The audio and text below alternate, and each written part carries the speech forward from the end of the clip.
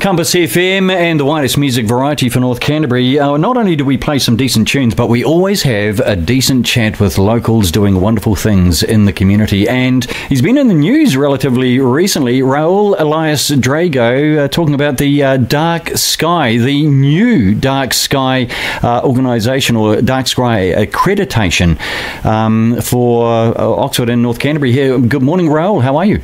Good morning. Very well. Thank you very much for having us. Look, I've been seeing you being quoted all over the place, Radio New Zealand and all sorts of things, because this Oxford Dark Sky project is pretty impressive. So just for those that don't know what it is, what is Oxford Dark Sky? Oxford Dark Sky is a volunteer association made up of more than 20 local Oxford groups supporting the establishment of a dark sky site in the Oxford region. Alrighty, so what is a dark sky site?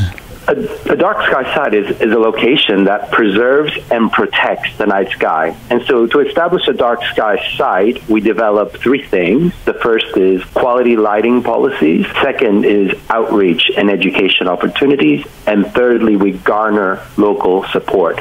And all of that is with the aim of controlling and reducing the light pollution. And there are over 200 dark sky sites in the world, and in New Zealand we have 6 of them, so we can be really, really proud of that. Oxford recently gained the Dark Sky accreditation, so it's one of these 6 sites. Tell us a wee bit more about that. Yeah, so Oxford Dark Sky worked together with the local authorities and organizations through 2023, and we applied for dark sky status on behalf of the Oxford Forest Conservation Area. So this is a park somewhere nestled in the outskirts of Oxford, just bordering the town. And in January 2024, we earned accreditation. So this was really an exciting moment for all of us. And what that means is that they've certified the park, which is an 11,000 hectare parcel of public land, under the jurisdiction of the Department of Conservation, as an international dark sky park. And so now, with that accreditation, we have a framework which helps us maintain and promote its beautiful dark sky. Look, there are, I've read and heard about some benefits for people and for human health. We're talking about the dark sky. Can you expand on that a wee bit? Yeah, well, the first benefit is human health, yeah? And with human health, we know that blue light and white light affect some sleeping rhythms, and our rest cycle impacts our blood pressure, our ability to manage stress from day to day. So really, human health is the first beneficiary. Secondly, we also, respecting dark sky and pointing lights downward, we dramatically improve the way we live. And what that means is we can drive more safely, we can live more securely at home, we can enjoy sports more, and we can appreciate the beauty of the stars and of astronomy. And thirdly, culturally, our connection in Aotearoa to the stars and to the sky is fantastic. We have our creation story and the separation of Rangi and Papa, Te Wehenga, which happens in the sky.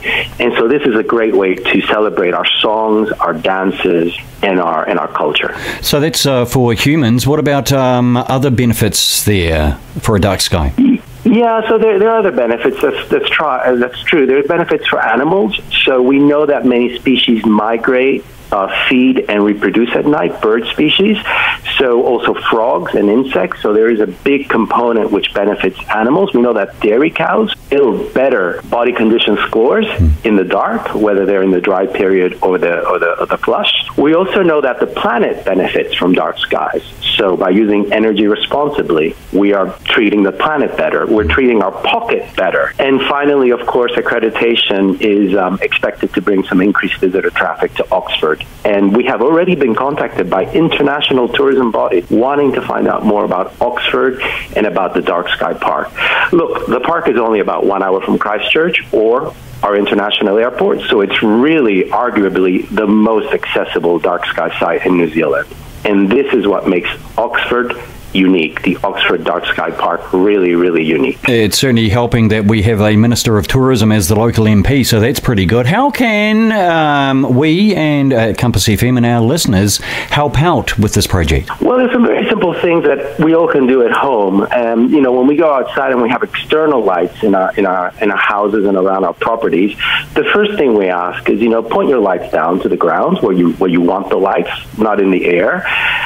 When you can, please install lampshades or shield those lights. Use timers so that when you go into a room or you go into an area and then you walk out, that light goes off when you don't need it. Shut the lights off also when you're not around. And even consider lowering that wattage of the color. So favor those yellow and warmer white hues of color. And it's really important for Oxford Dark Sky. Really, the message here is we don't want anybody to live in the dark. It's not about living in the dark. We want people to have a better life using better lighting. And that's really our motto. Better living through better lighting. But if you want to find out more, contact us on Facebook. So the Oxford Dark Sky on Facebook. Yeah, is that the page? Yeah, that's correct. On Facebook, so we've got a page, and you can message us through the Facebook page, and we'll be happy to provide you more information. Brilliant stuff. Where does the Oxford Dark Sky go from here right now, Raul? So as we move into 2024, we are partnering with the local schools and the local observatory to organize some outreach and education events. If you follow us on Facebook, you can stay up to date with all that activity, and we hope to see everybody in the community come to Oxford, come to enjoy the dark sky that we have. And into the next year and the year after that, we're envisaging expanding that dark sky zone to encompass the whole Oxford subdivision of the ward. And what we want to do there is to apply for international dark sky reserve status. And in fact, the work has already begun. That does not surprise me, Raul. Elias, Drago. Well done. We've been talking about the new dark sky accreditation for the Oxford Dark Sky with Raul. Thanks so much for coming on to Compass FM, and we will be keeping in contact with you closely on this event. Well done to you. Thank you.